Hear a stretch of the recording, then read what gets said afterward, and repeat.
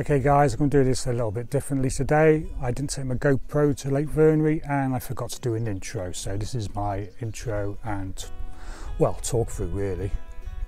Okay, what can I say about Lake Vyrnwy? It's about an hour to Chester from there, an hour and a quarter from Shrewsbury, about an hour from Barmouth, and I'm trying to think anywhere else.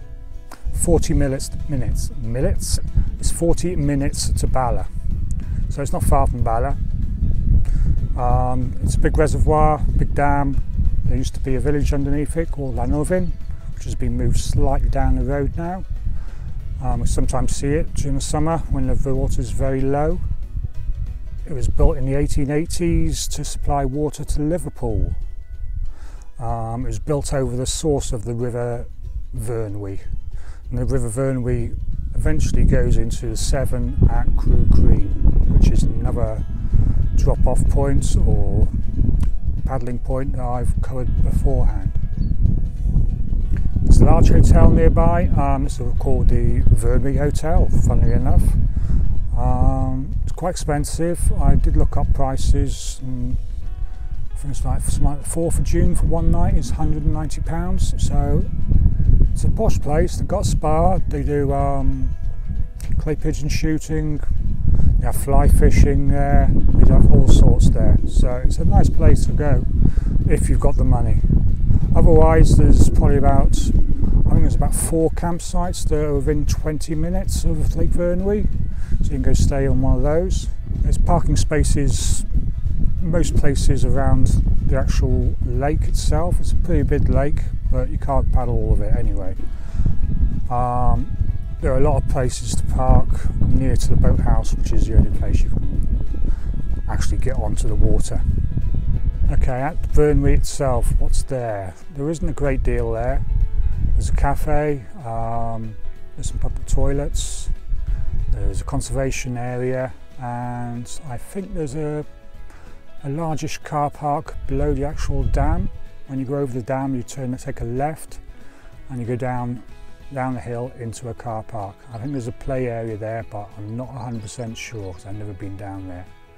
If you go right when you go across the dam, you'll see some parking on your left and you'll see some parking on your right. Not a great deal, but there is parking there, and if you follow the road around about 2 minutes, you'll get to the boathouse.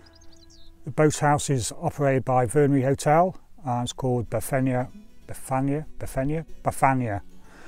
Adventure. If you do a quick Google for that, you'll find some details there. They hire SUPs, they hire canoes, kayaks, etc., stuff like that. If you take your own SUP, you can get, I think the day was £5. If you take your own SUP to go onto the water to get access, which is not a bad price, about average for Wales in that area, especially for reservoirs. When you hire from there, or when you get your day pass, they'll give you a little flag to put on your board, and that just proves to anybody that checks that you've paid to go on the water. There are wardens around. Speaking of wardens, if you park anywhere around and you want to stay at night, don't. Wardens will stop and wake you up. There's no parking overnight around Vyrnwy at all. As I said, you get onto the water at the boathouse. There's limited parking there. There's quite a bit of parking, but it does get busy at the busier times. So be prepared to go early if you have to. Speaking of which, it doesn't actually open till 10 o'clock, but obviously you can go park there before then. I think it's open 10 till 5 every day, but give them a call and find out just to check. The day I went, it was chock-a-block. I've never seen it so busy. As you can see, cars parked everywhere, in the lines of 2, along the road everywhere, so be prepared.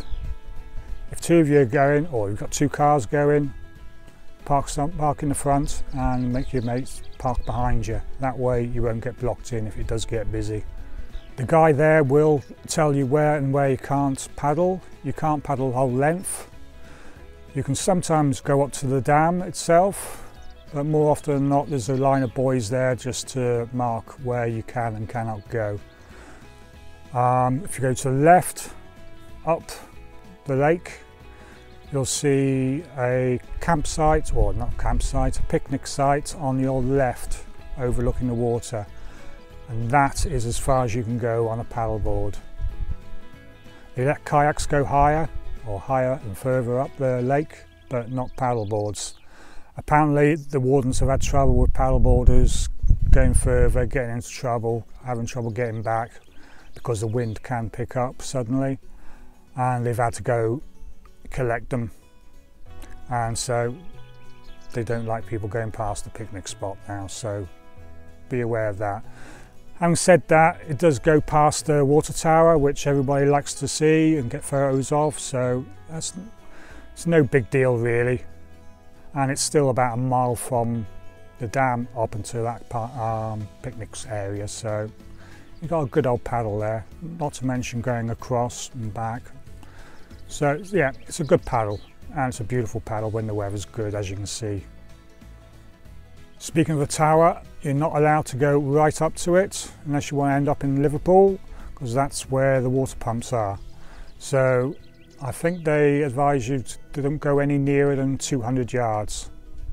So just be mindful of that, and if you do get nearer, they do tend to send a speedboat out, and they will come and get you or tell you off.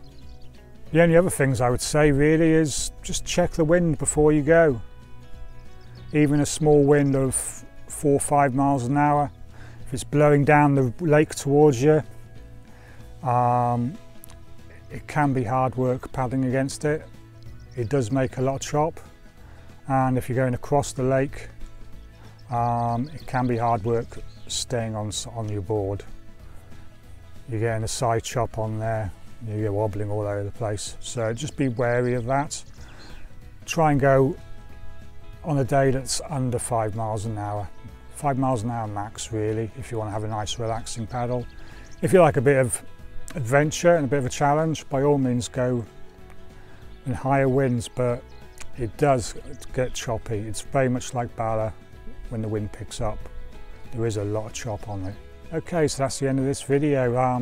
No more. I'm not going to do a proper paddle out on the GoPro, etc., because as I said, I forgot it.